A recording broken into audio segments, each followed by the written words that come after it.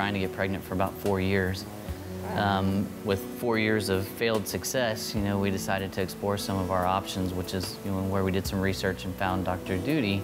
Went to his office, and kind of, I guess, went through the motions of identifying what was the, root cause as to why we weren't getting pregnant. Problem was more my problem than hers, and identified that IVF was our only option. In this particular instance, the difficulty was related to a sperm issue. When we treat couples that have sperm or really any other identifiable fertility factor, we'd like to directly correct it, but in certain situations it doesn't respond to hormonal treatments or there are no real good surgical options.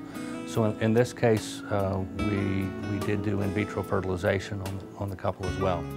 When we got to the point of prepared for the IVF, she had gone through the egg retrieval, which we had 9 eggs, of which 7 were identified that were able to be fertilized. At the time of the transfer, we only had 1 egg that was eligible for transfer, of which he gave us a less than 15% chance of success. So what we do is we take the sperm individually into a little needle, a little glass needle, and we place it into the inside of the egg so that fertilization can happen.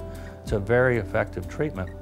Initially, when it came out, there were a lot of concerns that we're bypassing nature's protective mechanisms. Maybe this race where 1 million sperm would compete to be the one to win the races would make a healthier baby. But it's really turned out that babies conceived through ICSI, or intracytoplasmic sperm injection, really are as healthy as babies conceived naturally.